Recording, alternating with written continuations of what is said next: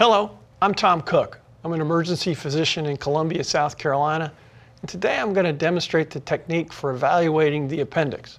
Now, we all know appendicitis is the most common surgical emergency, and so you have a lot of opportunity to use ultrasound to see if you can make the diagnosis or rule out the disease. The examination itself is notorious for being very, very specific, but not entirely sensitive.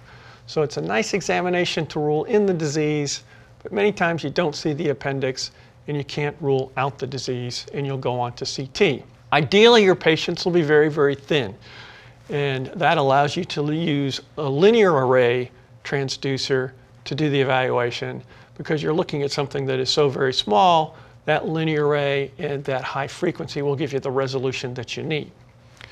To do the exam, we're going to place a small amount of gel in the right lower quadrant.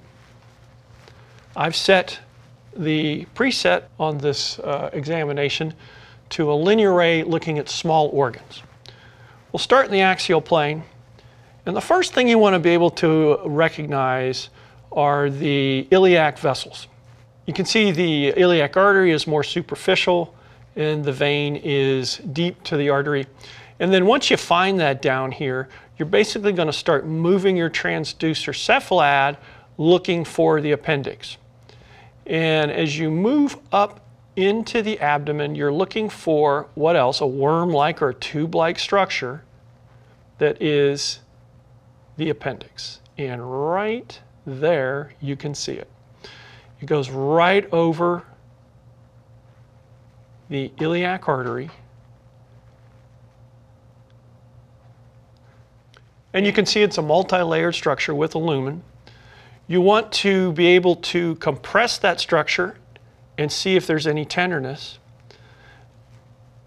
And you also want to see if by chance there's an appendicolith in the appendix, which would, of course, give you a shadow and be another indicator that you had a positive exam. In this situation, the appendix is normal. There's no tenderness to compression. And in this particular case, we could say that this patient does not have an appendicitis. I caution you again, this test is very specific. It's not entirely sensitive, but in many patients, particularly in children, it's a great exam to have in your tool bag. It'll expedite the patient's care, and it'll also let you focus on other pathologies which might be causing the patient's pain.